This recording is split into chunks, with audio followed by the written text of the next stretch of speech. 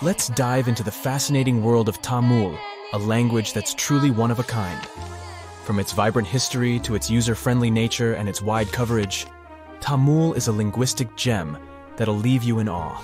For starters, Tamil holds the title of being the oldest living language on the planet. I mean, it's been around for more than 5,000 years. It's hard to know if it's truly the oldest language ever, but it sure takes the cake for being the oldest living language still in use today. The word Tamil itself isn't just a one-trick pony. It has multiple meanings up its sleeve. Of course, it refers to the language itself, but it also signifies beauty, sweetness, and even the concept of being natural. Talk about a versatile word.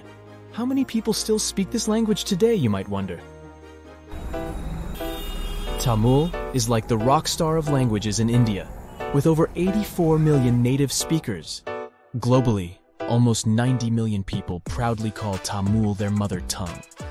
Hold on to your hats, because things are about to get divine. In India, you'll find a temple dedicated to none other than Tamul Tai.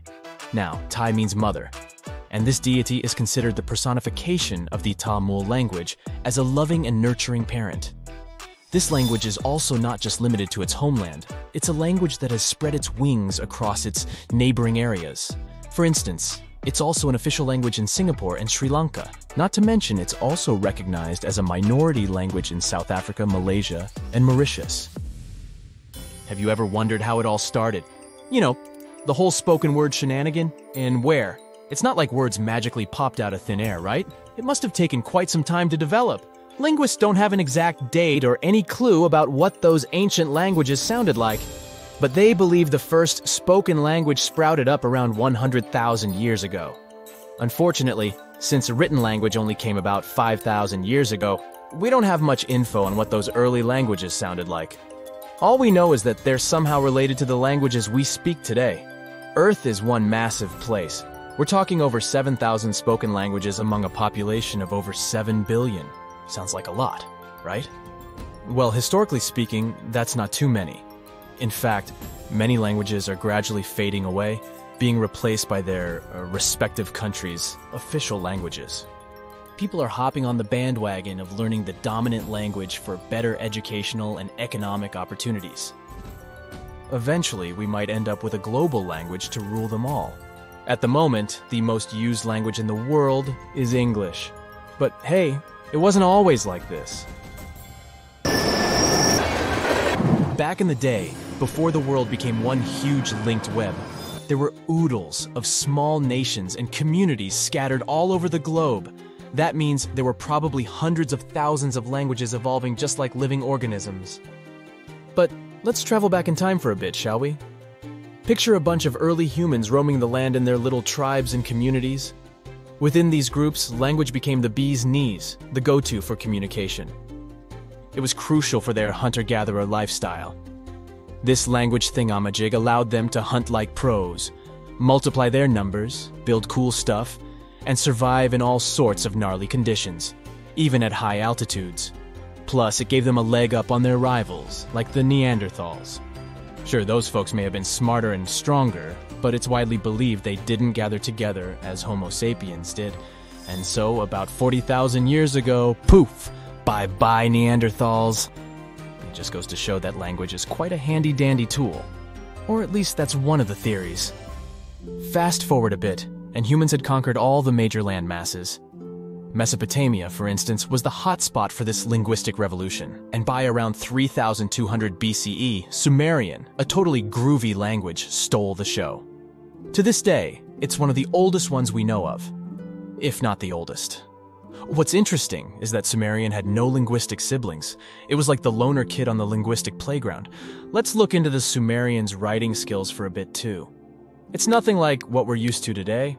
Scientists have named it cuneiform writing, and it emerged as a means to record trade and political information. As a matter of fact, the first recorded name in history wasn't of a king or some powerful figure.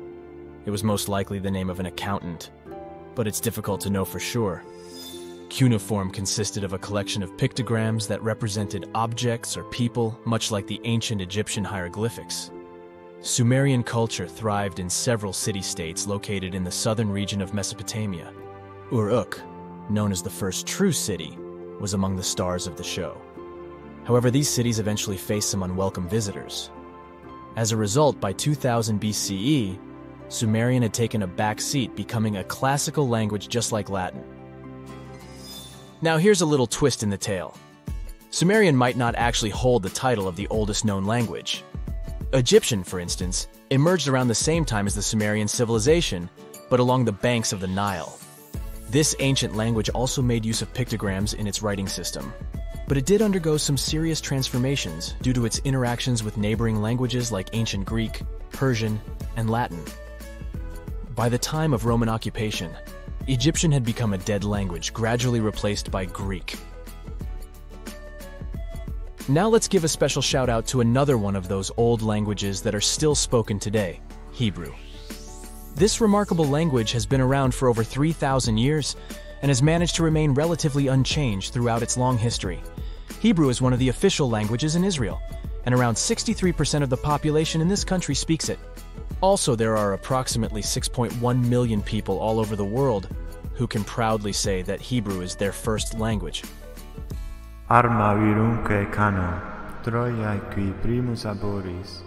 We can't finish up this list without mentioning the amazing Latin language. It all started in this place called Latium in the old Roman Empire, and that's how it got its name. Back in the day, Latin was the fancy language for all well-educated folks. But here's a fun twist. The Latin of yesteryear was a bit different from what we can check out in ancient books today. The alphabet they used was a total rebel, and they even wrote from right to left.